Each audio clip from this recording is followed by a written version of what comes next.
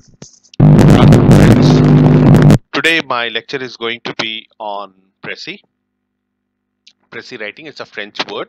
Have you heard the word precise? What does the word precise means? Any idea? So what is the difference between a digital watch and a normal watch? If you see a normal watch, the time will show around 12:50 now. But if you see a digital watch, it will show around 12:53 point few seconds. That is actually a precise point. And from the word precise, the word precis has come. So when you make a brief of an entire big paragraph, it is precis. Right? Precis writing is an art. Now, what are the things, two or three things which are important to understand is what is a precis? Precis is a rewritten draft of the entire big paragraph. Second, and the most important point is precis is the 1/3 of the entire paragraph. So when the question comes in your examination, what you have to do is it will take few seconds, count the number of words, and then make a 1/3 of it. So if the question contains 100 words, 180 words, your precis would be around 60 words. Okay, don't exceed 60. It can be 50, it can be 55, but cannot go for 60. So second part is the ABC of precis. How to write it? What are the things that you have to remember? Points to remember for ABC. For an effective precis writing. A stands for accuracy. That is, whatever you write, it should be the main theme. It should be accurate. No if, no but. Second, B stands for brevity. Brevity is small. It should be small and concise. It should not be big. And C stands for clarity. Remember, in the when communication we were doing, we had used this word.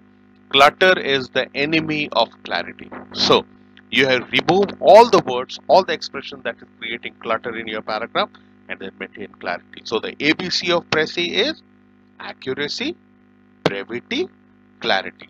स्पष्ट होना चाहिए, छोटा होना चाहिए और बिल्कुल to the point होना चाहिए. A stands for accuracy. Accuracy का मतलब to the point. Brevity का मतलब छोटा. Clarity मतलब स्पष्ट. Clear? Now, what are the things you have to remember while writing a precis? First, it should be written in past tense. Second, it should be written in the third person. There should be shortened. You remove full stop. Use lot of commas. Use more and more shortening the sentences. Let's say I ask you the word, uh, the act of remaining away from the people during virus. So immediately everybody would say social distancing, isn't it? Everybody is saying social distancing, or to remain in one room isolated from others.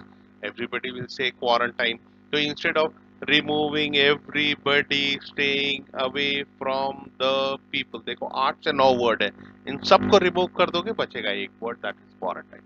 That is how you shorten the entire paragraph in your precis writing. Okay. So important points: 1/3 of the passage, past tense, and every precis has a title.